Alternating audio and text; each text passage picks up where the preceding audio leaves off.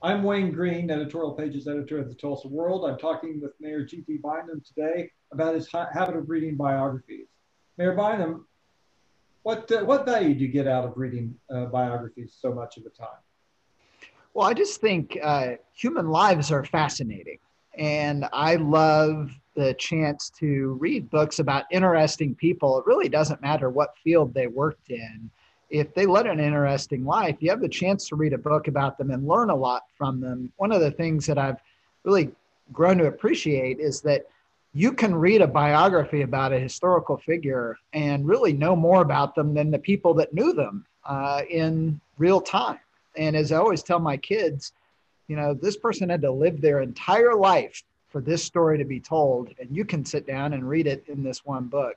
I find it incredibly valuable. I always tell student groups when I meet with them that I think one of the most valuable ways to grow as a leader is to read biographies. Harry Truman has that great quote that not all readers are leaders, but all good leaders are readers.